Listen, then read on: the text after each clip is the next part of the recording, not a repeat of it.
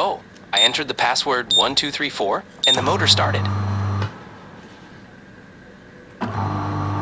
Let's see what components we need to build it. First, we have the password module.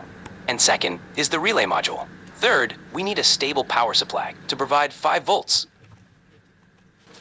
We'll also need a breadboard to connect the Arduino and other components.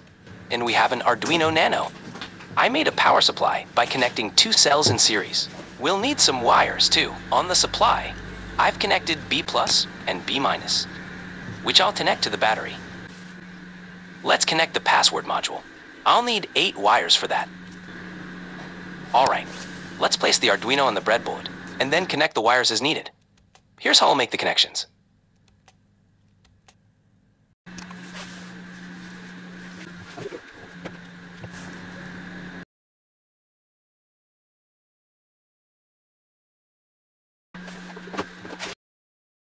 Next, I'll show you how to connect the relay module. Follow along with the connections I'm demonstrating. We'll need a higher voltage source to power the relay. All the modules are moving around, so I'm securing them with some double-sided tape.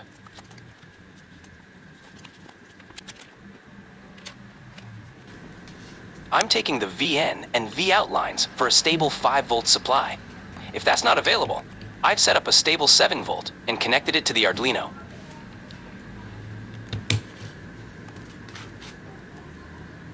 Here's our buzzer. The positive terminal is connected to pin 11, and the negative terminal goes to ground. You've probably understood the password setup by now. All right, let's enter it and see how it goes.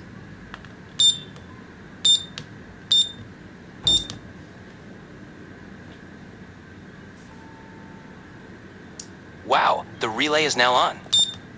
Let's try entering a wrong password and see what happens. Which password should I try?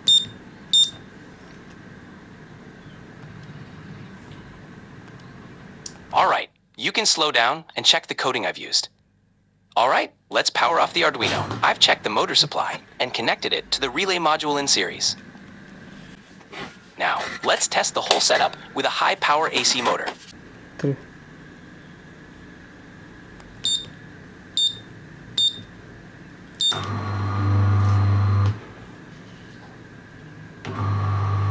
So, how did you find our project? If you liked it, a thumbs up would be great, and sharing it would be even better.